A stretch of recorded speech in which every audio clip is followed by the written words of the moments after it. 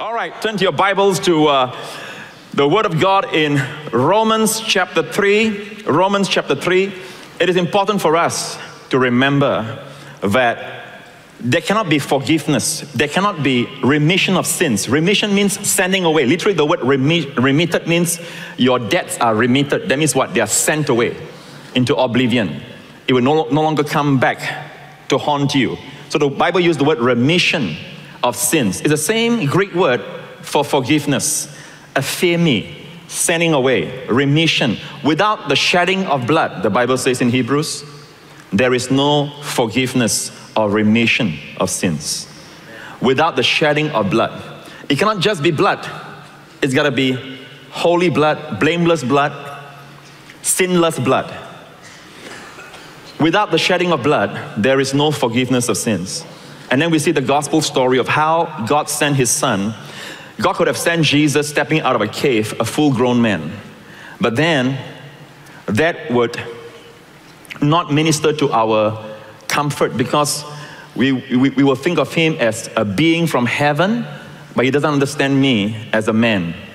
So Jesus came to go through all the gamut of human emotions, to go through all the experiences of a child, a toddler, a baby, a toddler, childhood, a teenager, and then growth, manhood. The Bible tells us He went through it all.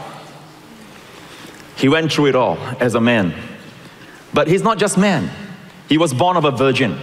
And I've shared during Christmas time how that the necessity for the virgin birth, because science have discovered that the mother's blood does not go into the baby through the placenta. Once science thought that was so, but now it's proven beyond the shadow of any doubt that the mother does not give blood to the baby. Why is that important? Because Mary's blood has sin. Are you listening? All right, so now it's proven that the placenta takes away the waste of the baby and gives food to the baby. Amen. The blood is determined by His Father in heaven. Amen. Nonetheless, I'm sure that Jesus' bodily characteristics looks a lot like His mother Mary. Amen. But remember this, that the Bible says that Mary is favored among, when the angel appeared to her, it says, you are favored among, not above women. And that's one reason why at the cross, Jesus called her woman. It's a respectful term. It's like my lady. He never called her mother. In fact, you have no account, He called her mother. He always addressed her kindly though, with the phrase like among the English, aristocracy, they will say, my lady. It's the same term. He never called her mother. Very interesting. So Jesus came through a virgin, a highly favored virgin. He was born without sin in His blood. And what's the purpose of having blood? Without the shedding of blood, come on, there is no forgiveness of sins. Are you listening? So let's follow this right now in Romans 3. But now the righteousness of God apart from the law is revealed, being witnessed by the law and the prophets. Remember, we stopped here.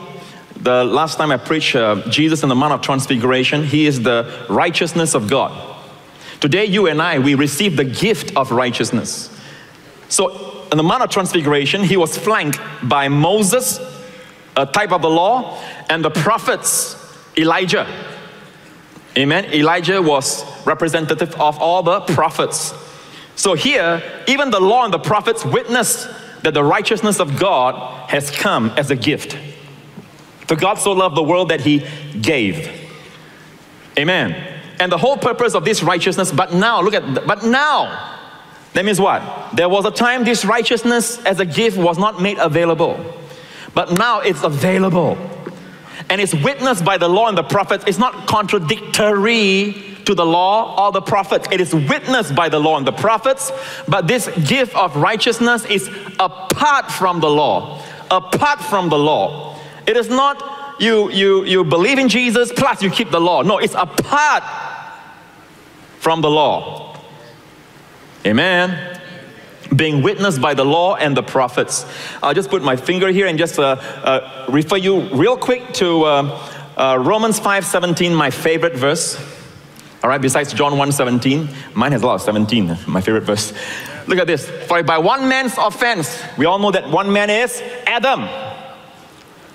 By one man's offense, death reigned through the one.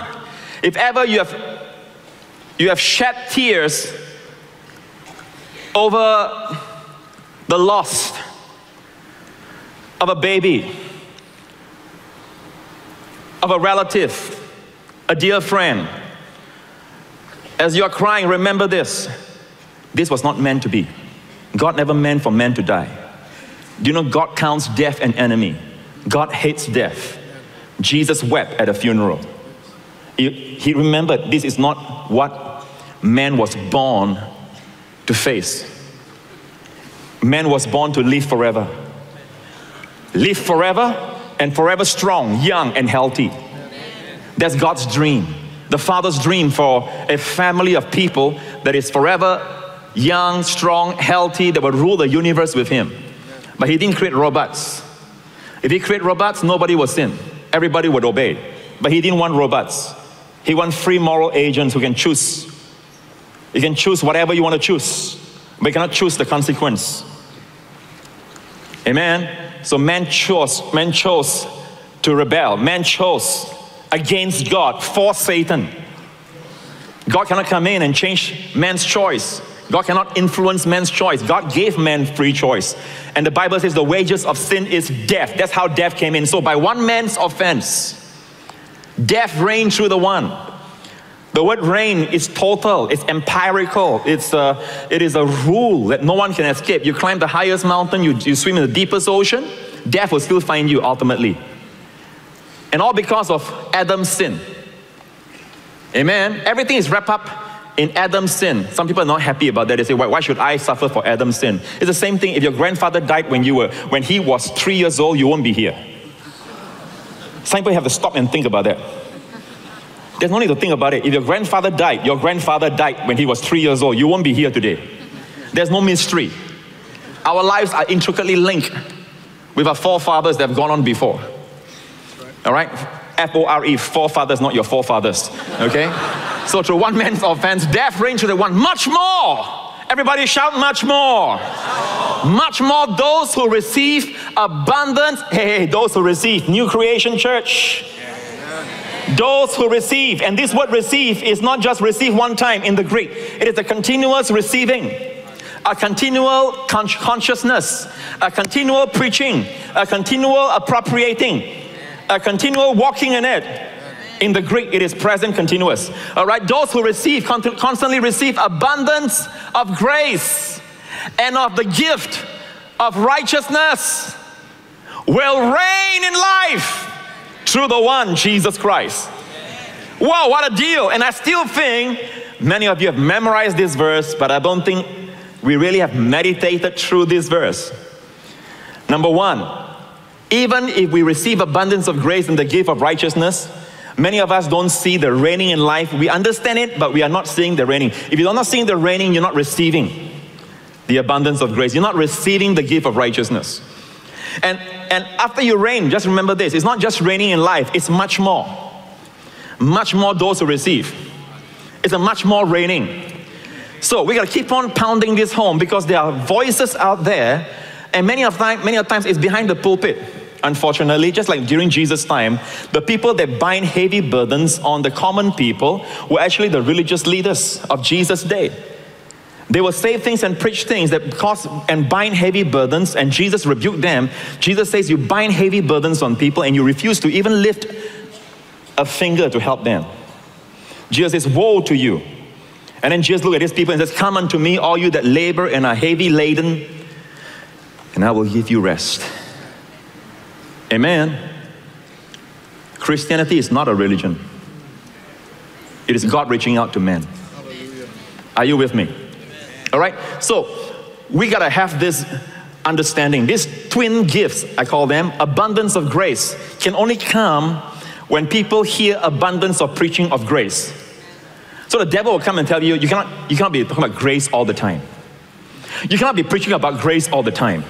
There is too much or an abundance of grace teaching nowadays. They're complaining about that.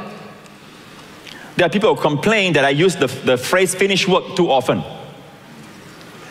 Be careful of voices like that because, I don't care who that man or woman is, behind them is the devil stopping you from constantly receiving the abundance of grace and the gift of righteousness. And what's his purpose? He doesn't want you to reign. Because when you reign in life, he doesn't.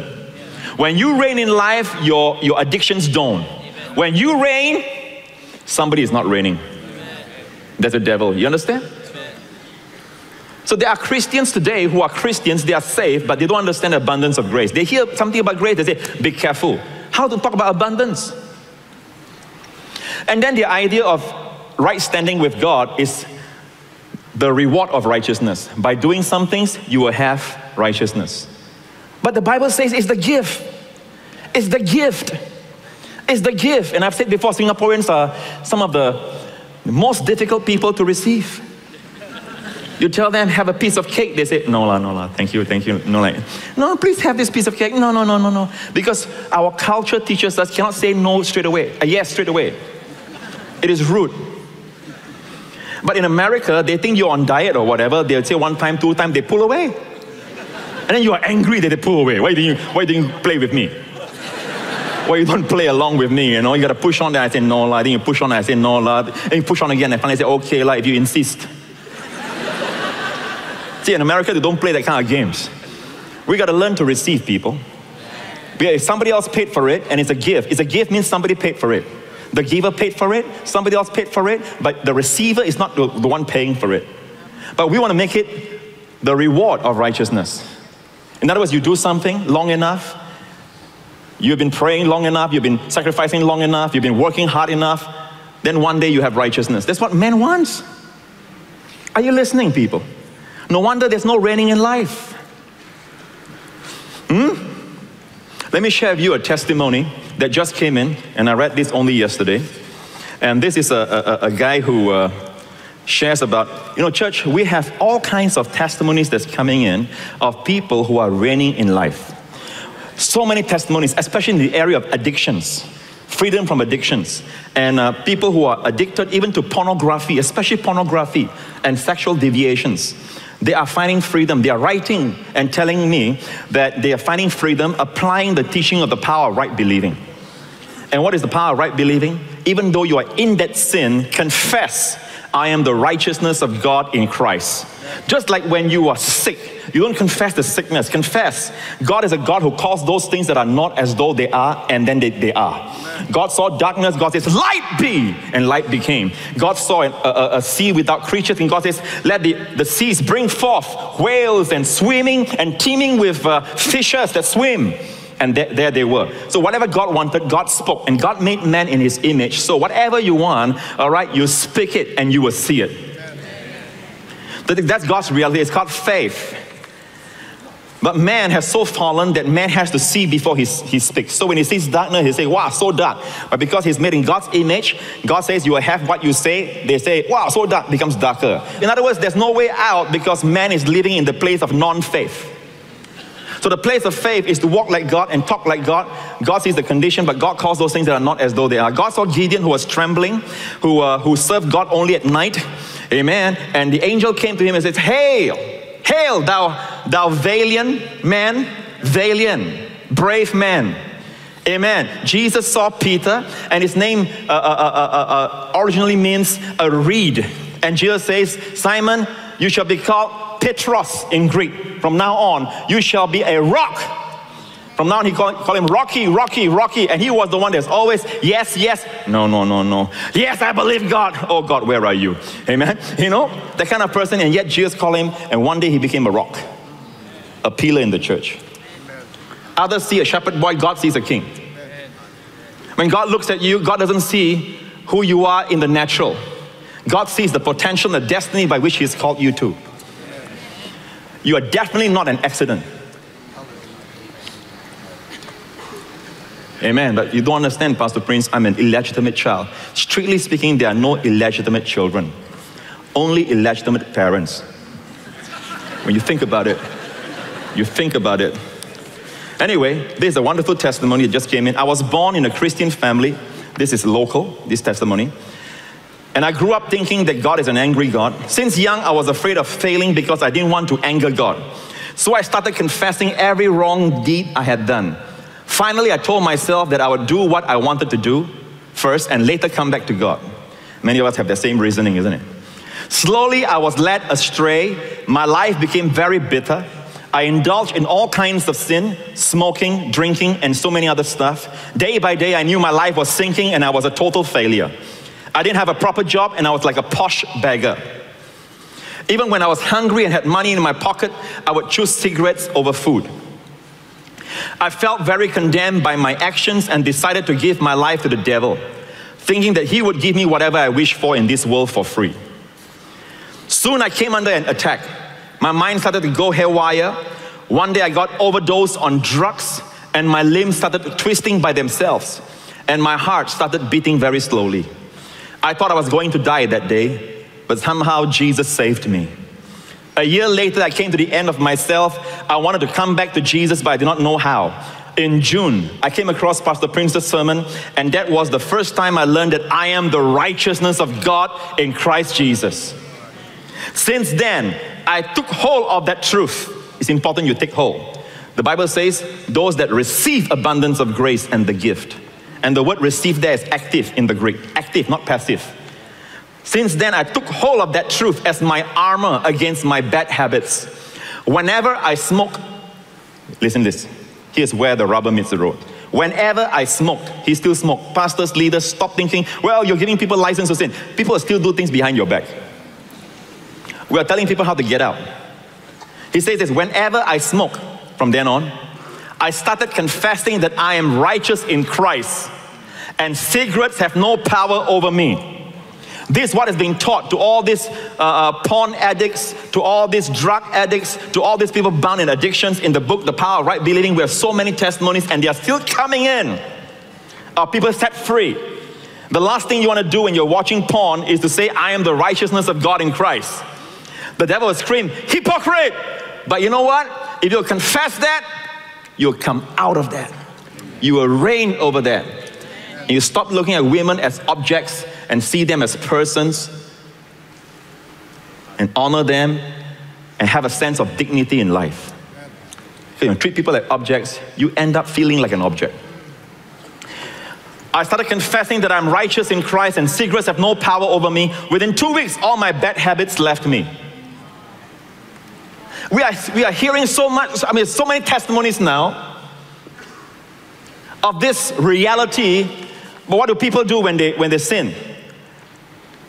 They groan, they moan. If they go to God, they keep on confessing, God, I'm a sinner. God, I'm not worthy. God, forgive me. Like asking God to forgive them, like God is not willing to forgive them. Instead of confessing.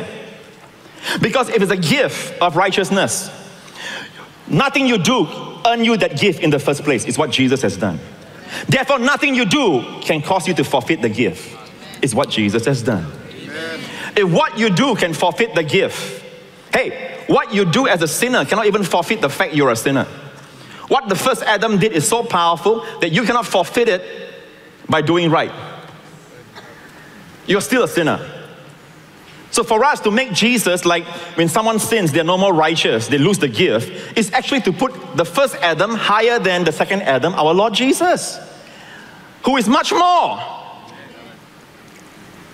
Are you with me so far? Okay, let me finish this. All right? Today I reign over them. Within 2 weeks, all my bad habits left me. Today I reign over them. It has been almost 2 years now. And the work of God in my life continues to amaze everyone around me. God has also been opening doors for me to preach the good news in Sri Lanka. I thank and praise my Lord Jesus Christ for delivering me and saving me. Pastor Prince, I also thank God for you because you have unveiled the beauty and the loveliness of Jesus Christ unto men like me. Now, if you look at what's been shared, the turning point happened when she started confessing, I am the righteousness of God in Christ. You see, many of you, when you become a child of God, you are now a child of God. God is no more just God. God is now your Father. And that's why it's important to be obedient to the spirit of the new covenant, which is now you are a son, you are a child of God. Never call yourself a sinner anymore. There are people who say, I am a sinner saved by grace. I am is present tense in English. We all know that. I'm still a sinner saved by grace. No, you were a sinner saved by grace. But now, I'm not saying you're free from sin, but your actions don't dictate your identity in Christ. Amen. Any more than you did something good when you were a sinner last time, doesn't make you good. Just because you have times that you did good doesn't make you good. You're still a sinner. So likewise, now you're a born-again believer, church, listen. Whatever you do, listen. There are consequences to what you do. You can hurt people, you can hurt your future, you can hurt your loved ones, you can hurt your body, you can hurt your mind. Sin is dangerous. But how to overcome sin? I am for holiness. But where many people differ from what I'm sharing is this: their idea and my idea of how to get there holiness from here. They are saying you gotta have the law. I'm saying it's by grace. It's only by grace. Amen, church?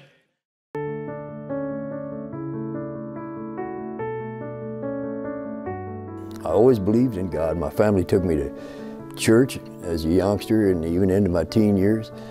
I never accepted Christ, and I always knew that. And I stopped going to church in my early teens, and by my later teen years, I'll say about 1986, 87, I started using crack cocaine. Went to prison 3 times over this drug, for selling drugs, for stealing cars, back on a parole violation. Every time I would get out, I would try to stay off, but I'd always go back to it. I was just so trapped in this cycle of this drug. Everything was about getting the drug and getting the money to get some more of the drug. The cycle continued, and I wanted to break free, but I couldn't. I just couldn't. And my family during this time would tell me, Jesus loves you. And I say, yeah, I know. But I say to myself, why would he love me? Why would he love me? I don't have any regard for him. I felt it was my destiny to just be like I always was. And I had resigned myself to pretty much know I would die in prison or die out there in these streets or die homeless. The only way I feel better to go do it all again. And this went on for more than 25 years. And I tell you, I felt so hopeless. Told my sister, I can't live like this anymore. I want to go to church with you on Sunday. Maybe there's a pastor there I can talk to, and maybe he can help me some way. That very day, I gave my life to him. December 28, 2014, my life began to change right away. It's overwhelming and amazing and unbelievable. He plucked out that desire, that drug that meant everything to me. Above any and everything, he plucked it out and removed it, and the desire for it was gone, and it's still gone. I could never ever get off that drug, no matter what I tried. That addiction, that desire, it died the day that it meant the love of Jesus. He came in. I always thought I couldn't come to him till I cleaned myself up. I could never clean myself up, so I never came. Finally, I was literally at the end of myself, and I came in all my chaos and mess and all the things I've done.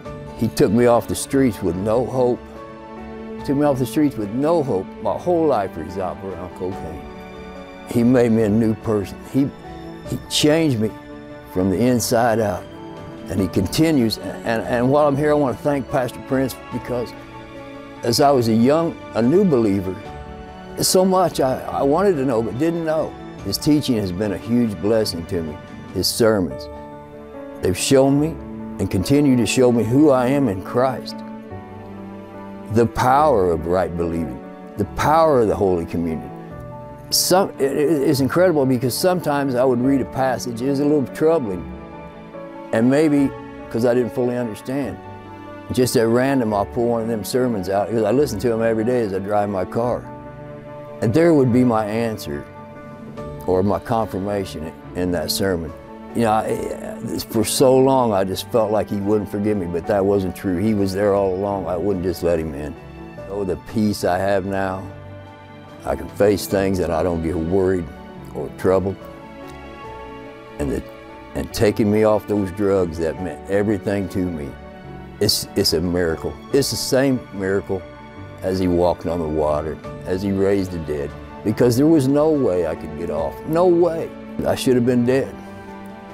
But God had other plans, so I just came to share that and to tell anybody, don't make this same mistake I did, waiting so long, because You don't have to clean up first. First of all, you can't. He comes in, he cleans up for you. He does the work. The work is done. I never thought I could be forgiven. I know I'm forgiven. When I was in all this, I didn't want anybody that didn't know me to know. Now I want to tell everybody so they can see so he gets the glory, he gets the praise and the honor that he's worthy of. This is my story, but you can see clearly this is a story. It's not my story at all. It's Jesus' story. I just happened to be in the story. When I came in, he changed everything as only he can. And I give him all the thanks and the praise and the glory.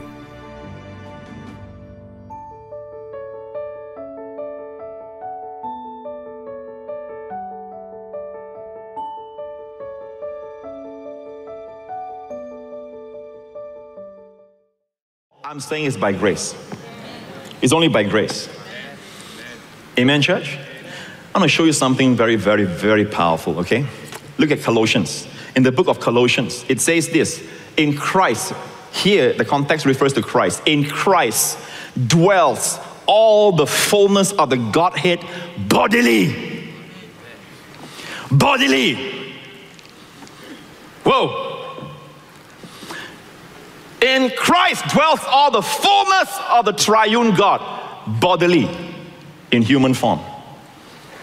Do you know that of all the 4 Gospels, the first 3 are called synoptic Gospels, but the Gospel of John stands in a class of its own. And the miracles in the Gospel of John are not called miracles, they are called signs. So the first miracle of Jesus turning water to wine is a sign. At the end of John's Gospel, John says there are many other miracles, many other things Jesus said and did, which is not possible for one to write. If one writes it, I suppose that even all the books in the world cannot contain it. But these are written that you might believe, and that believing you might have life. So, the miracles in John are called signs. They demonstrate something. They demonstrate his deity, because the Gospel of John is about Jesus, the Son of God, his deity, in human form. Okay, watch this. What is the first miracle? The first miracle is to turn water into wine. Right? Now, in science, we learn of these major components: time, space, force, matter. Am I right? All right? Time, space, force, motion, force, matter. I just real quick call your attention the way it appears in John. The first miracle, turn water into wine. Water, if I can have a glass of water here, transparent glass, and a transparent glass of wine, you will see in the natural there's no way water can turn to wine. Maybe grape juice left for a while may turn to wine, but not water. And not just wine, very good wine. So to get good wine, you got to have a plantation of a vineyard that is there for about 4 or 5 years. I read about it, how they have the best wine. They got to wait for the 4 or 5 years. And after that, it's ready for wine making. But even then, the first few years of the grapes that's produced is not as good for good wine. So they wait for another 2 or 3 years. And even then, after that, they have wine that is saleable, wine that is commercial. But yet, to have very good wine, you wait for another 10 years, another 15 years, another 20 years. Then you have very good wine. Jesus compressed time in a wedding and gave the best wine. So the first miracle is a miracle of, he is the Lord. The sign is what? He is the Lord of time. Do you know the Bible says God can restore to you the years the locusts have eaten? Amen. Joel chapter 2, God can restore to you the years the locust has eaten. Did you hear me? Restore the years. For us, once the years are gone, wasted years, wasted days, wasted nights, I wish I can have them back. God says, I am the Lord of time. You don't understand, Pastor Prince? I'm now 50 years old, I'm 60 years old, I'm 70 years old. He's the Lord of time. You don't understand, I'm 80 years old, so was Caleb. And he says, I'm as strong today at 85 years old as I was when Moses sent me at 40 years old. Give me this mountain. It's a lot of time. You know what's the second sign? Most people know the first sign, they don't know the second sign. In the Gospel of John, the second sign, Jesus was in Cana, same place where he turned the water to wine. A man came from Capernaum, which is more than 10 miles away from Cana, where Jesus was, where he did the first miracle. He was a noble man, and his son was sick. So he said, Lord, can you please come and heal my son? And Jesus says, go your way, your son lives. He's speaking from Cana, more than 10 miles away from Capernaum, by the lake of Galilee. Many of you have seen Capernaum when you visit Israel. Cana is about more than 10 miles away. And he says, go your way, your son lives. Then the Bible says, to show his faith, that father didn't go back the same day. The father slept one night in Cana. Next day he made his way. And then the servants came out to meet this nobleman and say, your son is okay, your son is okay. He asked, when was my son okay? When did he recover? Exactly the time when Jesus said, go your way, your son lives. This is the second miracle that Jesus did. The Bible says this is the second miracle. What does this demonstrate? He's the Lord of space. Time, space. Are you listening, people? When I went to Israel recently, I was on assignment, and everything that could go wrong went wrong. My luggage didn't come in, and I had to have my luggage, my clothes. Went for last-minute shopping, really, literally last minute. Had to get all the basic necessities, toothbrush, whatever. I was in a nice room, all right? I was looking forward for a bath, because we traveled for about, plus a delay and all that, 24 hours already. Went to bathe. My shower has only hot water. Extreme right, extreme left, hot water. And I just laddered my hair with shampoo. And I can't go out and call because I was all, partially wet, and my head is all lathered with shampoo, so I can only do this. You put your hair, it was burning, man. Now I called the hotel, and the hotel says, well, it's very hard for us to give you a room now, because I said, look, I'm not asking for a suite. I'm just asking, give me a room where I can bathe. I'm very tired already, Everything went wrong. And worst of all, my son came down with a cough that kept him up the whole night. And I received the news from text when my wife told me that. I said, wait a minute, this whole thing, I'm about to preach something that will go into millions of homes. All right, when it's released, you all get to see it. And I was there on this assignment. And when I heard about my son, nothing affects you like a father, like hearing about your son. So I knelt down in my bed and I say, you foul spirits, assign against me, assign against my family to stop this preaching of the word. I loose you from assignments and I bind you in the name of Jesus Christ. Now just let you know this. Usually children, all right, when they have coughs, it will probably go on like 1 week or slightly more than 1 week. With the cough getting, lesser. The phlegm stage, you know what I'm saying? But my wife told me something happened that night. She didn't know I prayed at first. My son slept through. It's only after 1 or 2 days of constant coughing. Slept through, which means what? It is spiritual. Now, not all sickness is spiritual. Sometimes you don't rest enough. You fall sick. What you need to do? Rest. You don't drink enough water. That's why you have headache. You are dehydrated. But sometimes it's spiritual. When it's spiritual, you got to come against the spirit behind it. Like people understand how come a pain can jump from one limb to another limb. Usually it's spiritual. If it jumps, all right? Natural things don't jump. Bind that jumping spirit in Jesus' name. Amen? Amen? So, it is amazing that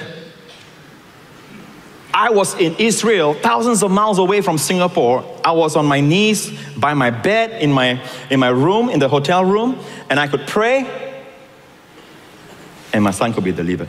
Why? Because he's the Lord of time and space. Yes. Want me to go on? Yes. Oh man, the third one, real quick, because this is not my sermon, okay? This is just free, real fast. The third miracle he did? All right? The man who was impotent for 38 years at the pool of Bethesda, Jesus says, rise, take up your bed and walk. He talks about the motion of the water. He talks about Jesus saying, rise, take up your bed and walk. All this talks about motion. Time, space, force, motion.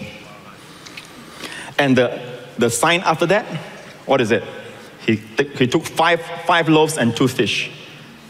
More than 5,000 people, counting women and children, about 10,000. With 5 loaves and 2 sardines. 2 small fish, the Bible says.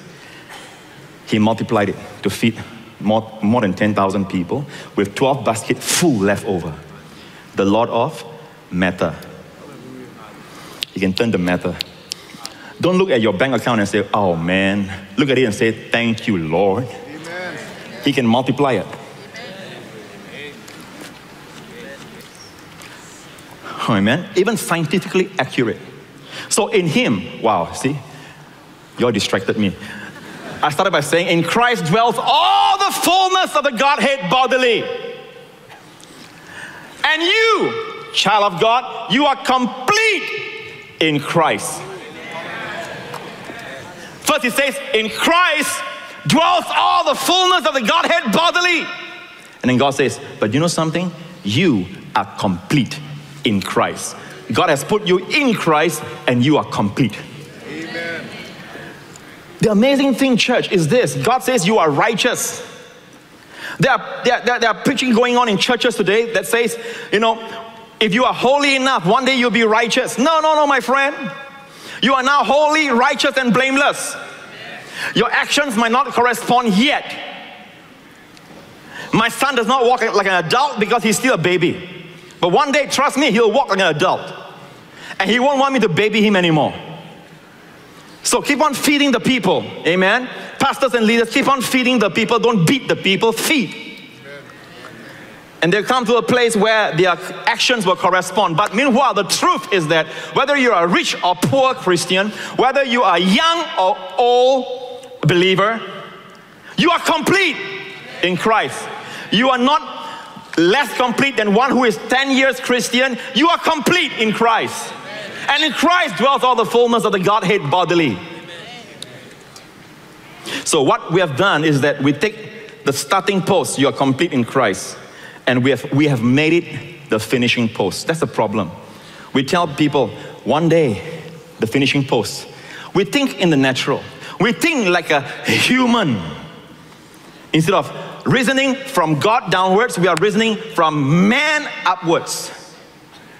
God's reasoning, God's reality is that you are complete in Christ. Even though you're saved this morning, you're complete in Christ. Now walk out that completeness. And if you fall and appear incomplete, you're still complete.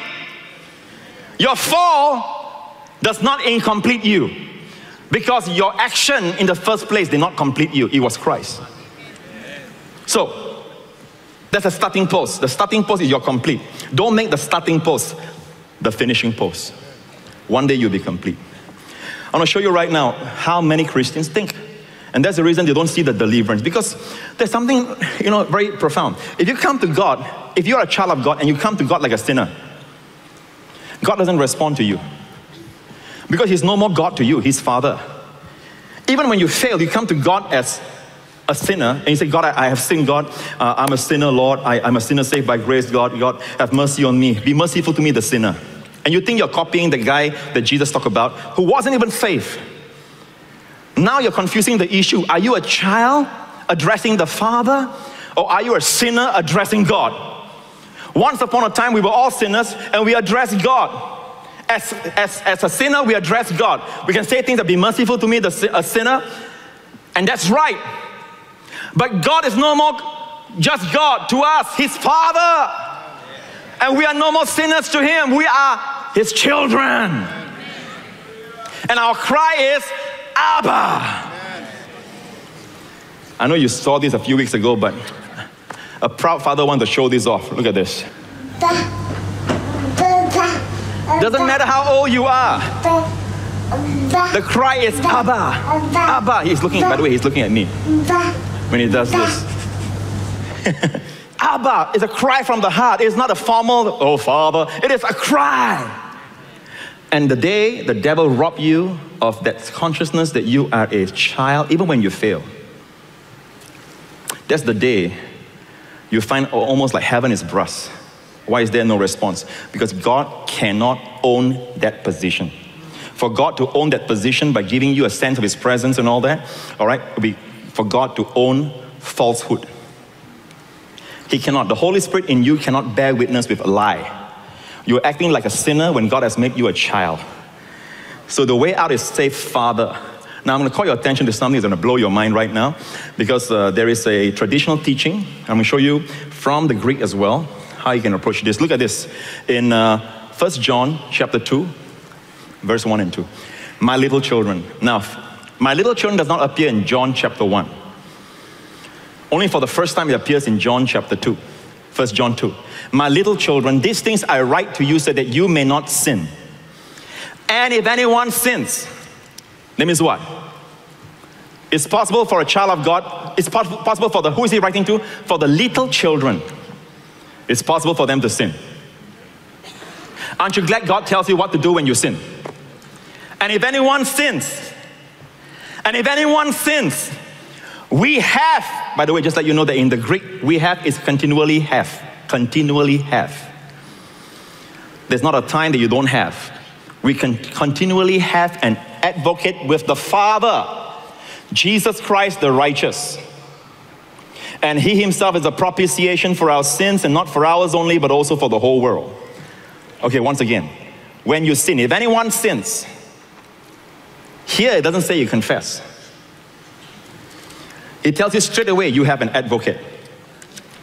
Now what troubles me, and those believers who meditate on the word, they take some time, some people don't even bother, but if you do meditate, your concern is this: advocate sounds very legalistic. It sounds like a lawyer, a solicitor, an advocate.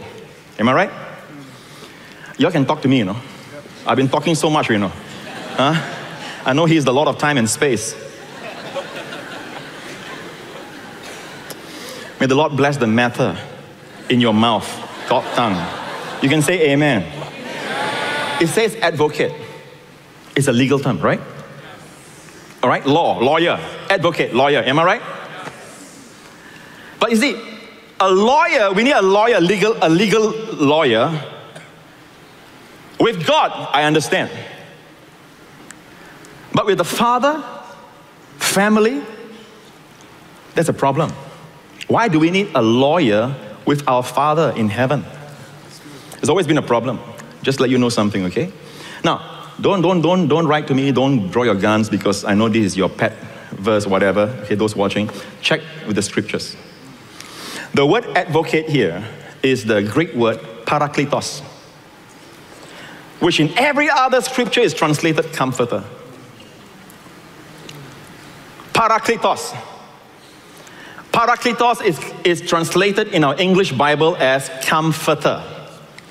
Now, this brings to your mind straight away Jesus sharing with the disciples in the upper room on the night that He was betrayed, right? And He said, I'm going away, but I'll send you a comforter.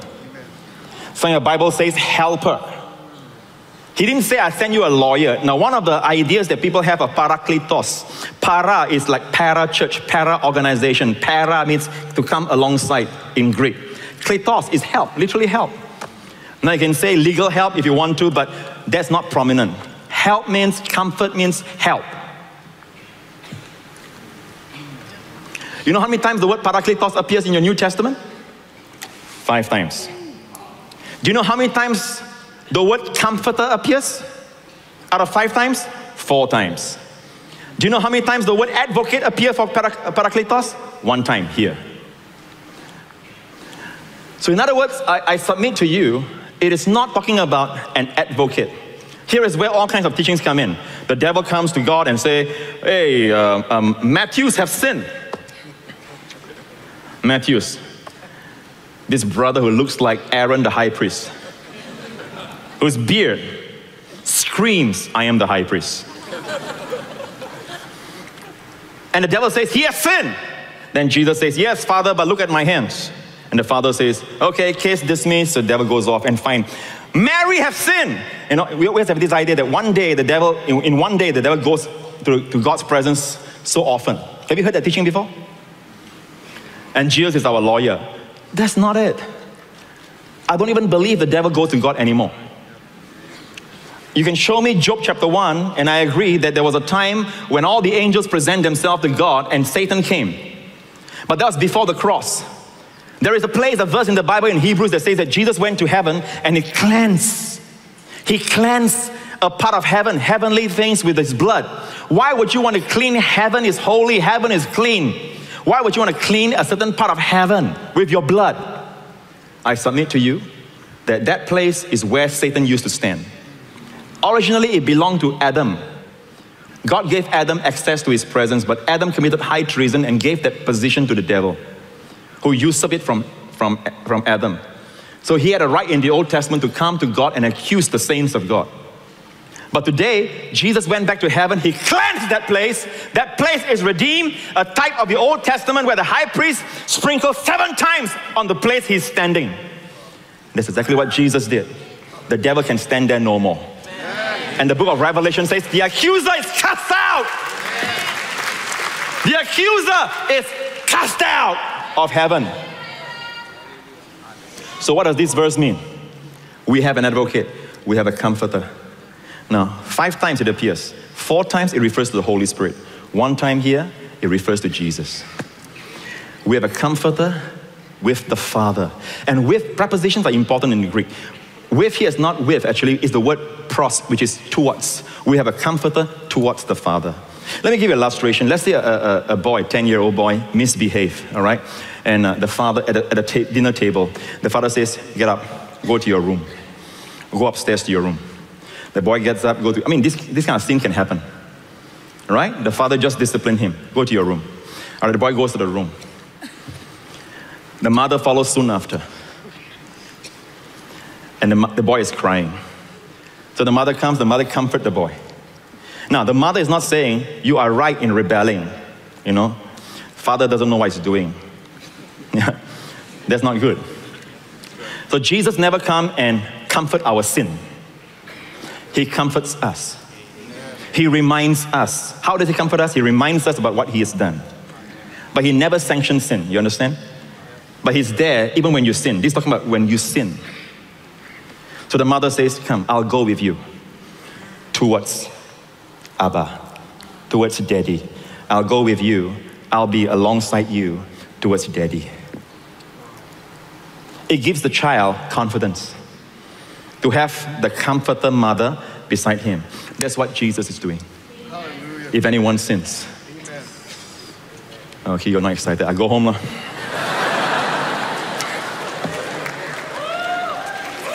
You know, when we teach things like this, the thing is that miracles happen.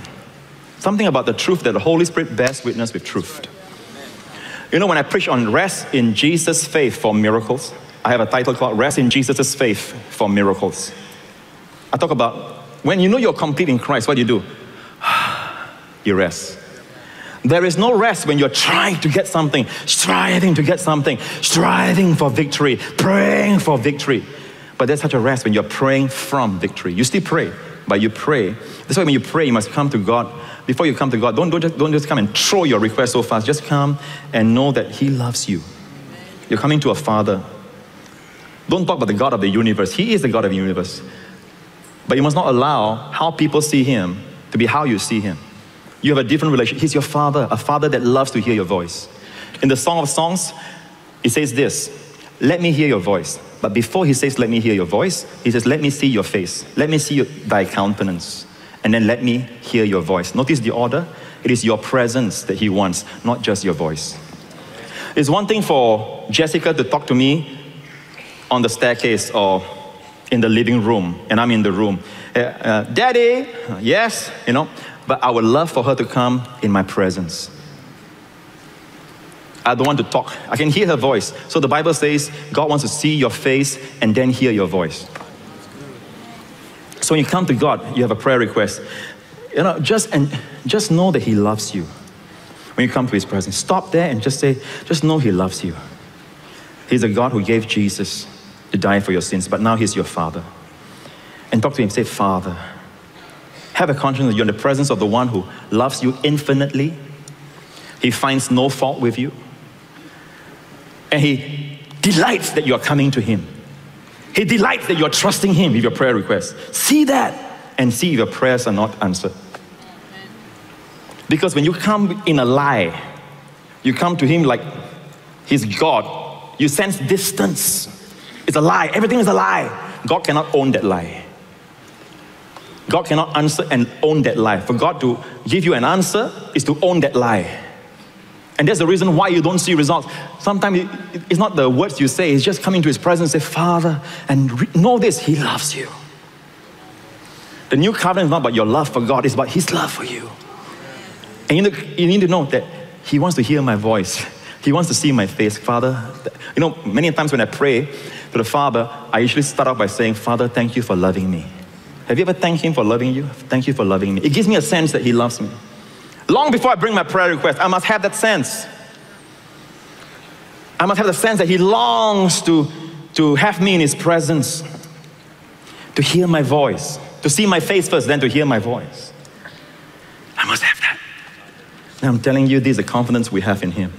If we know He hears us, we know that we have the request we desire of Him. It's amazing how we, you know, this testimony here, I just want to share real quick. Are y'all blessed? Yes. This is from Honolulu.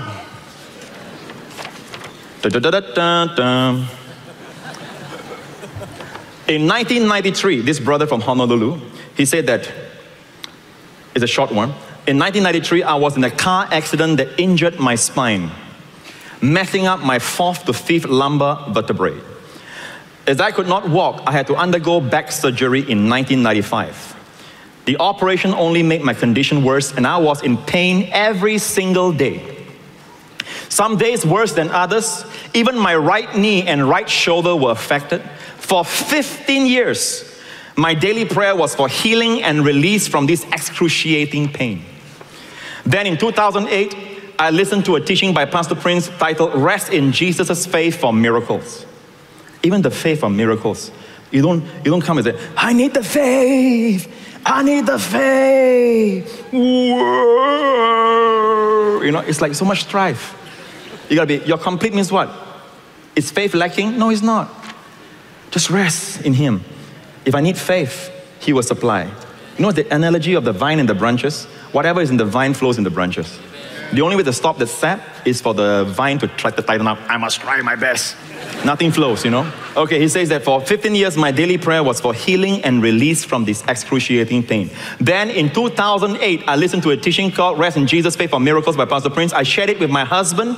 We were both excited and blessed by what we had learned, and it revolutionized my thinking about faith. I began to repeat.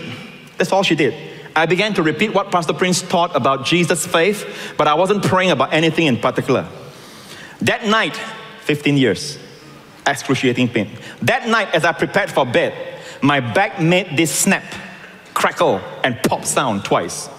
When I bent slightly over the sink, crawling into bed, I noticed that my back didn't really hurt. When I awoke, the agony in my back was gone. What a miracle! Praise God, hallelujah! Amen! No hula baloo, jumping up and down, you know, like commanding all the time. Just resting. Just repeating what I said to a husband. As the day progressed at work, both my knee and shoulder became free of pain as well. I was even able to walk up and down 2 flights of stairs. I'm so thankful for the teachings on grace by Pastor Prince. What a blessing. Now, praise God. Thank you, Jesus. And if you reign, your addictions don't. If you reign, your sins don't. If you reign, death doesn't. If you reign, no power of darkness, amen, can have the victory over your life because you are reigning. Hi, this is Joseph Prince. I just wanted to share that this year is a very special year for me because it is the 15th anniversary of my very first major book, Destined to Reign. Over the last 15 years, Destined to Reign has been translated into multiple languages and reached more than 500,000 precious people all over the world. I am humbled by how the Lord has used Destined to Reign to find people in some of their lowest moments. That is why this year, we are publishing a special 15th anniversary edition of Destined to Reign and making it more available and accessible than ever before. It is now available as an ebook on the Joseph Prince app. This special edition includes some new material. Earlier this year, I penned down some of my reflections, personal notes, and new meditations as I read Destined to Reign again. I've added all this in the new edition now available on the app. There are also some additional content like teaching clips and specially selected video testimonies to encourage you and help you get the most out of the book. Even if you have read Destined to Reign before, can I encourage you to get hold of this 15th anniversary edition and receive these life-changing truths afresh? And if you know a friend or loved one who needs to hear the gospel of grace, please consider sending them a copy of this ebook as well. My friend, with every purchase you make, you are helping us bless 5 more people in need of this book, completely free of charge to them. This is part of our ongoing gospel partner mission to give away as many books and resources as possible to people who may not be able to afford it. Joseph Prince's book, Destined to Reign 15th Year Anniversary Special Edition, is available for purchase now as an ebook or audiobook. Explore more about the book and its features on gospelpartner.com/reign. You will also receive an exclusive set of decals when you order during this launch period. This is a limited time offer, and it's only available when you purchase on gospelpartner.com/reign. Praise God. Thank you, Jesus. You know, church, you gotta be careful with this man's teachings. Even your friends, your colleagues, I can tell you this. This is not natural teaching. Grace is not natural. What is natural is this: do your best to please God. And one of these days, if God sees that you are sincere enough, you're earnest enough, you know, maybe you'll be more complete than John over there, than Lucy over there. You'll be better off. Hallelujah. I'm telling you, I might exaggerate a little bit here, but that's what people think.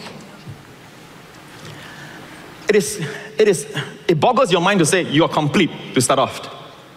Now, with that sense of completeness, walk out. I want to show you something, and because of time, this is winding down. I'm going to show you something back to back, okay? And I'm a contextual preacher, which means I preach things in context, in the way it appears in the Bible. In John chapter 19, don't have to turn to it. Listen, you turn to it, you waste my time. Because number one, many of you can't find it. Number two, I have to wait for you to find it. Number three, some of you pretend you find it. So listen, at home, don't want to open the Bible. Come here, open your Bible, okay? Just take down your notes, okay? When you write down verses of scripture, always write down the chapter and the verse first. Like 1920, just write 1920, then the book John. Don't write down the book first. You might forget the reference, okay?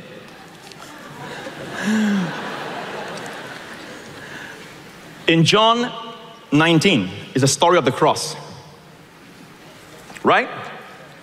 What did Jesus cry at the cross towards the end? It is finished. All right? It is finished. John 19 verse 30, he cried, it is finished. Am I right? That's where it all starts. Where he cried finish, we start. We start our Christian life with the finished work. When Jesus says it is finished, what is finished? The cup that he prayed in the Garden of Gethsemane, full of our sin, full of our curse, full of our judgment. He drank it. He drained it dry. His very last dregs. Finished. The judgment is gone. There's no more judgment for you and me. What about God's law? Satisfied. What about God's holiness magnified. Because God's holiness says, if you sin, you die. Somebody died. God did not say, okay, never mind, I'll compromise my holiness. No, Jesus died in our place. God's holiness is magnified. God's love expressed for man, for sinful man. It's finished. His first words recorded in the Bible when he was 12 years old was this: didn't you know, he told his father and mother, didn't you know I must be about my Father's business? His first recorded words. His last word was finish in the Gospel of John. His earthly life. What was finished? The Father's business. To have our sins forgiven righteously on a judicial foundation. Then, this is John 19, right? Then he rose from the dead. On the third day, the disciples were afraid. They were in the upper room. They were hiding behind closed doors. Jesus appeared. And by the way, he's not a ghost. He told one of them to touch him. Flesh and bones. That's the kind of body you and I will have. And it's flesh and bones, yet it can transcend time and matter. You can't understand everything now because we are so confined in this world. But in the world to come, in the body you're going to have, it's a body that's physical. You and I can shake hands, yet we'll transcend time and matter. And that's why when the rapture happens, he transforms us first before he raptures us. Because in our new body, two things. You can transcend matter, even though you're in a cinema. Even though you're at the star. Many of us can't take the height in our old body. We're afraid of heights. So he changes in a new body where there's no fear. I think so, the last part. Okay. So, when he rose from the dead after it is finished, he meets them and he shows them his wounds, which is the righteous foundation for him to say this: peace be unto you. So, peace be with you comes next.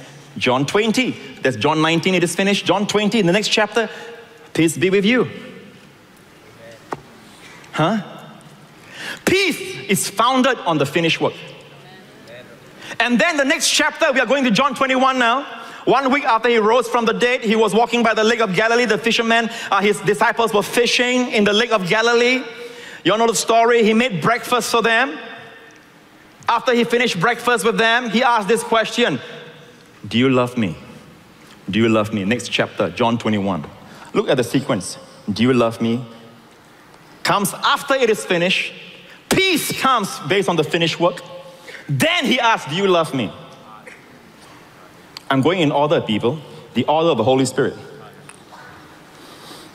And at the end of that chapter 21, he looked at Peter and said, you follow me. You follow me. You got it? Now, the true Christian life starts with, is predicated on, it is finished. You're complete in Christ. It's finished. Your sins are forgiven, past, present, and future. You are the righteousness of God in Christ. Amen. Now you should possess the peace. He says, peace be with you. Receive it. Therefore, being made righteous with God, we have peace. Amen. Therefore, being justified by faith, we have peace. Amen. With God. Okay? Possess it. Then after that, he asks you a next question. After you are resting in the finished work, after you are enjoying the peace with God, you know that there's no more war between you and, there's nothing, between you and God anymore. God is your Father. You're so close to Him. He asks, after all that I've done for you, is there anything in me that you see that will cause you to love me? It's a question. We say yes. Then he asks, do you love me? And then when you say, yes, Lord, I love you, then he says, follow me. Get it? I'll tell you what traditional Christianity teaches. Start from here. Begin by following Christ.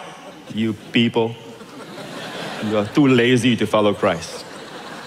All right? Lazy to wake up early in the morning, lazy to do this, lazy to do that. You must begin to follow Christ. Only those who follow Christ will be raptured.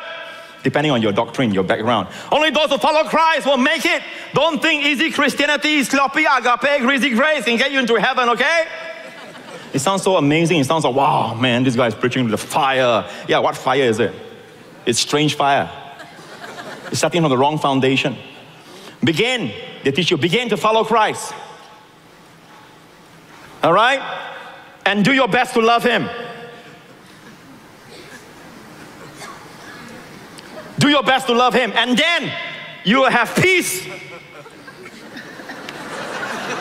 when the work is finished. Don't laugh. How many of us still believe this? It's good. And I've showed you the sequence of the appearance of these words. It is not natural.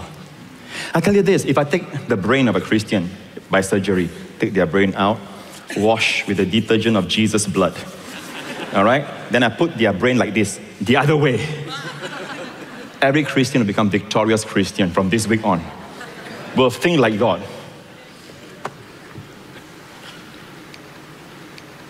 We still have thinking like, the more I tell people who I am, what I've done, I'll be great. Jesus says, the more you know, the more you serve, the greater you'll be. It's all upside down.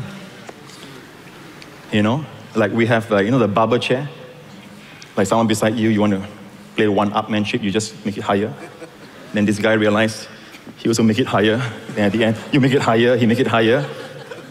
Don't even play the game. Amen. Why look at each other? We have to look at Jesus. Every disappointment comes when you compare yourself with somebody else.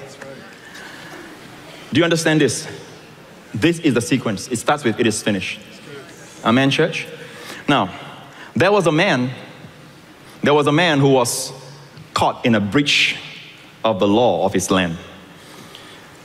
It was obviously a breach of the newfounded law. And he himself did not deny he broke the law. His enemies admit he broke the law. His friends would say, it is the law.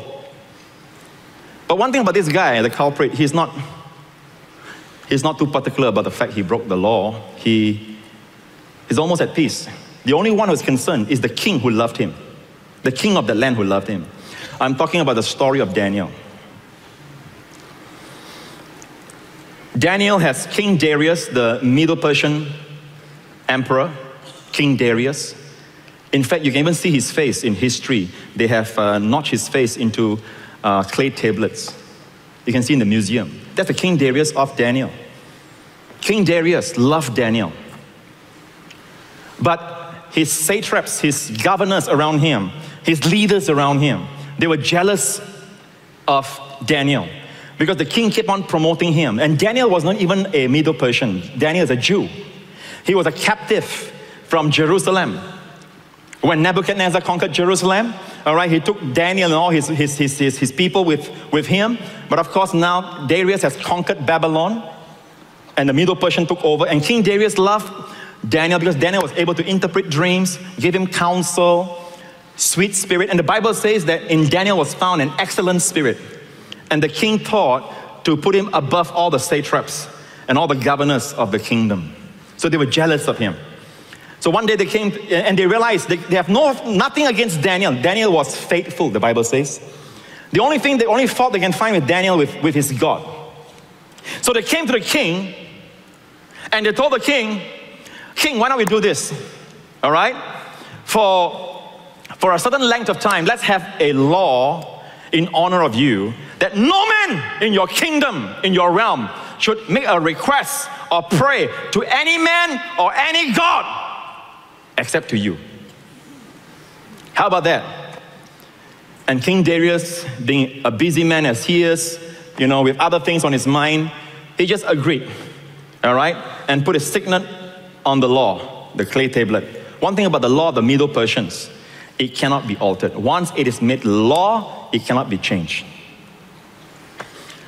And true enough, they waited for Daniel to pray. And the Bible says Daniel, knowing that the law was enacted, he went up to his upper room chamber. Before all of them, he knelt down and prayed towards Jerusalem. He prayed, the Bible tells us, openly. And straight away they went to the king and said, King, you have this law, don't you? And the king says, yes. That anyone should not make requests of any man or deity except to you. And the king says, yes. And well, Daniel, the moment the king heard Daniel, The Bible says the king, read carefully, it says the king was displeased with himself, not with Daniel. The king loved Daniel. The king realized that he was set in a trap. And they told the king, and remember this king, O majesty, O most noble one, whose flatulence is as a perfume of the night. O most noble one, the law of the Mede-Persian cannot be altered. The king has put his authority on it. And the king understood that.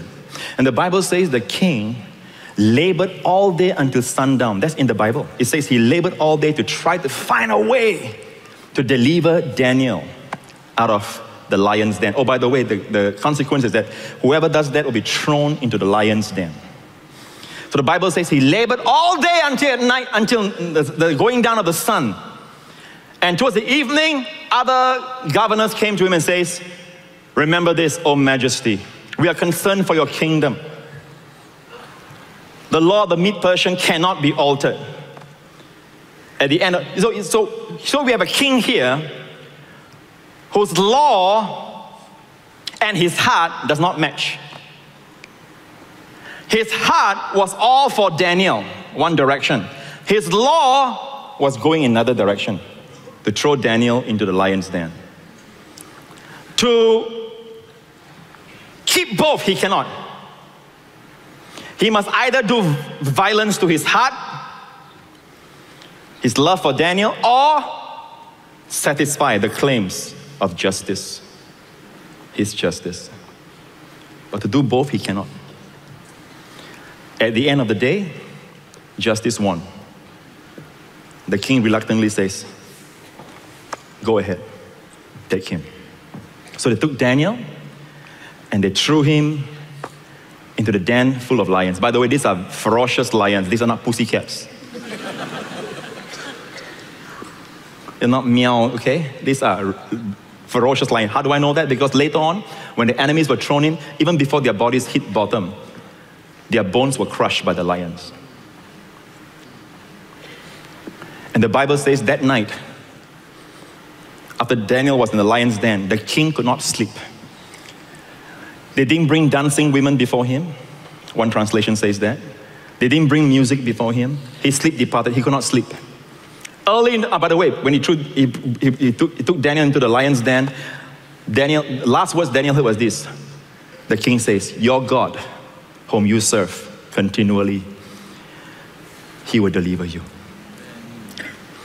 And the Bible says, he did not sleep that night. The next morning he got up, he went quickly, the Bible says, to Daniel's lion's den, and he says, oh Daniel, has your God delivered you? Let's follow the story here.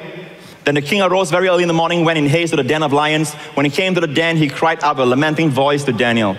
The king spoke, saying to Daniel, Daniel, servant of the living God, has your God whom you serve continually been able to deliver you from the lions? Next. Then Daniel said to the king, O king, live forever. My God sent his angel and shut the lion's mouth, so that they have not hurt me, because I was found innocent before him. And also, O king, I have done no wrong before you. Now the king was exceedingly glad for him. Not just glad, he loved Daniel.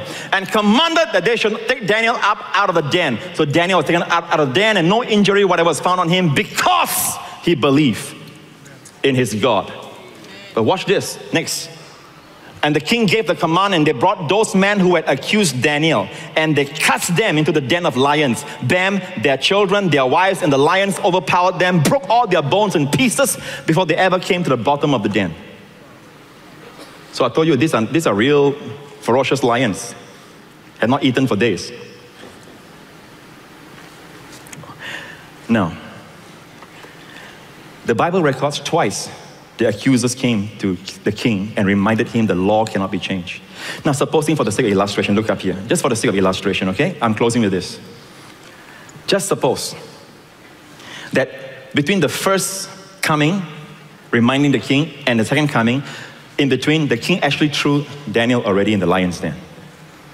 Okay? But these accusers do not know. So the second time they come to the king and they say, King, we just want to remind you that the law cannot be altered. The king says, yes, definitely not. They look at the king.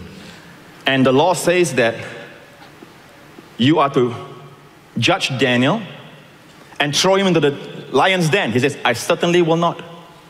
Now remember, we're talking about after he has thrown, nothing has happened to Daniel, and he brought Daniel out, and they did not know. So the accusers come, okay? And he says, of course not. But you just said that the law must be kept. Certainly. Daniel broke the law. Yes, he did. You have to throw him. I most certainly will not. King, O thou, whose toe jam is the delicacy of the poor. You know how they flatter the king? Oh king, we are concerned and jealous for your honor. This will put a blot to your name, to your dynasty, and it will be a lasting disgrace upon the honor of your excellent name if you don't throw him. He said, no, I'm as righteous yesterday when I threw him as today. I'm as righteous in not throwing him in. You know why? Because he has served his sentence.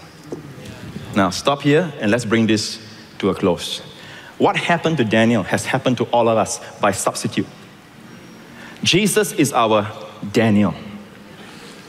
He went to the lion's den for you and I because the law cannot be broken. But all of us have broken the law. The law of the king. All of us. Okay?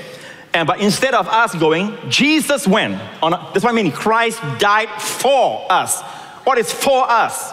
As us. Instead. In English, instead means in the place of. Us. So like Daniel, Jesus went to the lion's den, the cross, took all the judgment that was meant for you and I because of the broken laws in our lives. We have violated God's commandments. Amen. He took our place. He was punished to the fullest extent for all our sins. And then he cried, finished!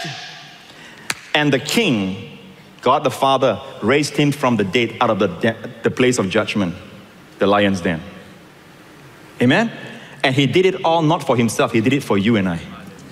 So now the accuser, usually through the mouths of people, but the person behind the accusation is actually the devil, who is called the accuser. Use the mouth of people. They'll come and say, but so-and-so broke the law. Even today, come to you. But so-and-so has, God, he has done this, he has done that. He must go. And God says, no, he will not. And when I say he will not, I'm as righteous as when I send my son to the tree to die for their sins. Today, I'm righteous in not condemning my people. If I condemn my people when their substitute was condemned for their sins, it's a miscarriage of justice.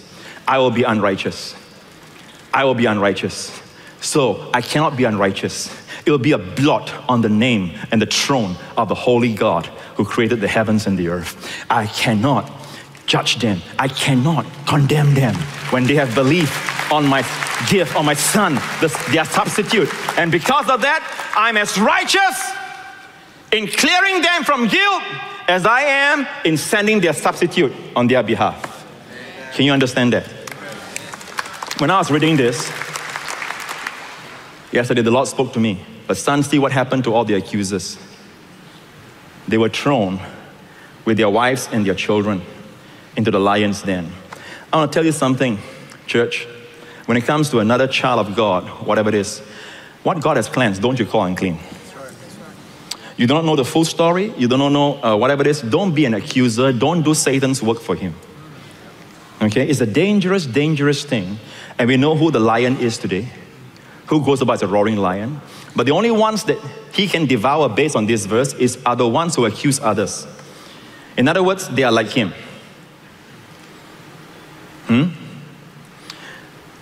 Another thing, you should not accuse yourself either. And all the people said, Amen. Amen. Now, in closing, you know, I've been wanting to do this as much as I can, but time is really of the essence here. I want you to sit back. Once again, I'm going to show you that video that we did for more than a year of Jesus on the cross. And I want you to sit back and watch this and remember that what he did was for you and I. Amen.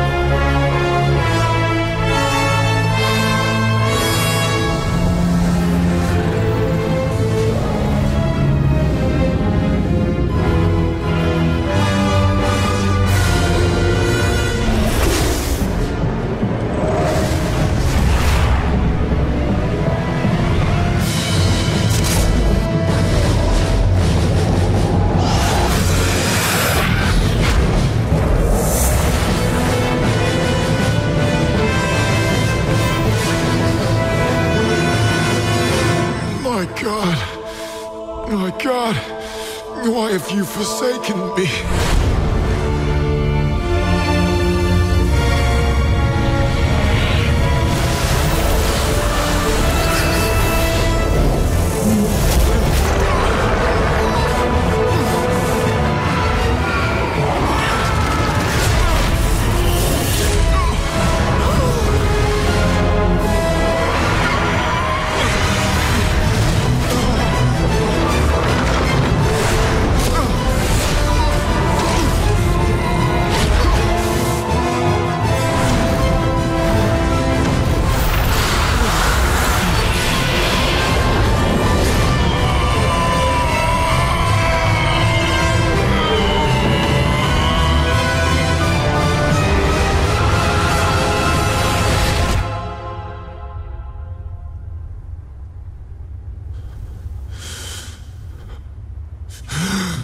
Finished!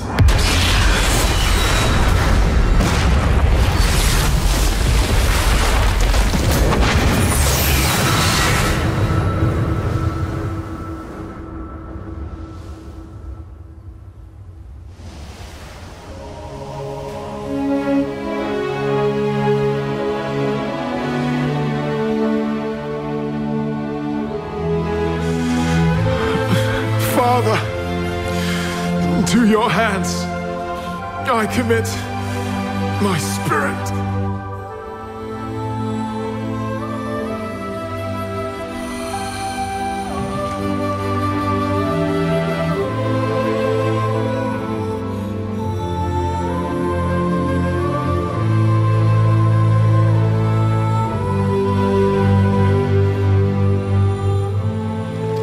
Praise the Lord. Now that's the reason why, I'm going to dismiss you right now, but that's the reason why you should never allow the devil or anyone to condemn you or receive accusation.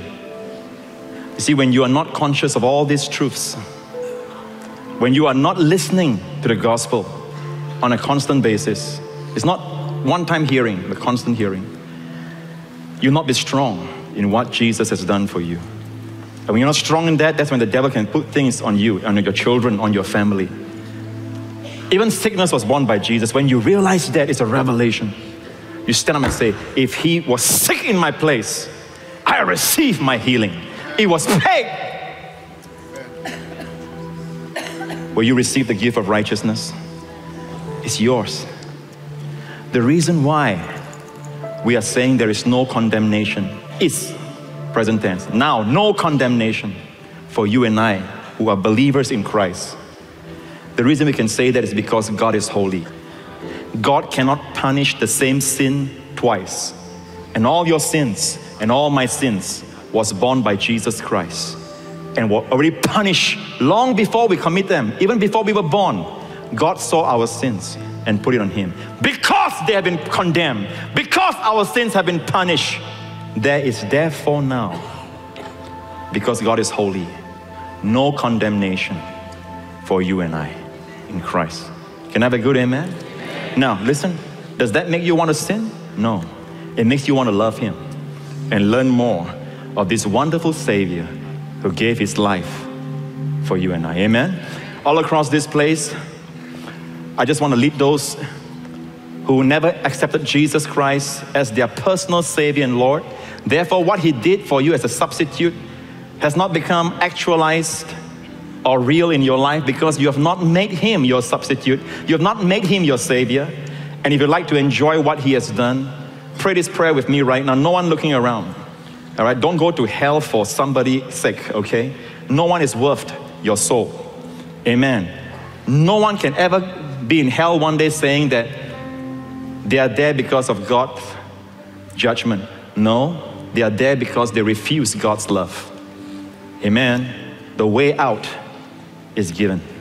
And it's much more that you might reign in life and not be caught under life in death. If that is you, wherever you are, friend, you want to pray this prayer to receive Jesus. Pray this prayer right now with me from your heart. Say, Heavenly Father, I believe that you love me. That in your love, you have no desire to condemn me or send me to hell, but you loved me. And instead you sent your Son, Jesus Christ, to die for my sins on the cross. He shed his blood, cleansing me from every sin. You raised him from the dead, and he is alive today. And Jesus Christ is my Lord and Savior, now and forever. All my sins forgiven. God is now my Father, and I am his child. Thank you, Father, in Jesus' name. And all the people said, amen, amen, amen. Stand to your feet. Let me dismiss you with the blessings. Remember this, protection is one of the gifts that Jesus gave, and God will not force protection on people. You must want to be protected. Amen. Jesus said this when he said, I will gather your children under my wings like a mother hen would gather her chicks. But Israel, O Jerusalem, you will not have me. And what a tragedy of 2,000 years that we have sinned, not from God, from the devil attacking his people. But how many of us want to come under his wings? Don't take protection for granted. Amen? Amen? You will not die in your sleep. Somebody here has that fear, and I just the Spirit say, you will not die in your sleep. Maybe your friend died of heart attack, whatever. It will not happen to you. You know who you are. I just heard the Spirit says to say this, okay? Lift your hands all across this place. This coming week, the Lord bless you with the blessings of Abraham and the blessings of Deuteronomy 28. And the Lord himself keep you. If the Lord himself keep you, you are kept. The Lord himself keeps you from accidents, dangers, sickness, disease, from evil people, from all the powers of darkness, and from the evil one. The Lord make his face shine on you, be gracious to you. The Lord lift up his countenance on you and grant to you and your families his shalom. In Jesus' name. Children of God, remember to call him Father and sense his love. Amen. God bless you. See you again.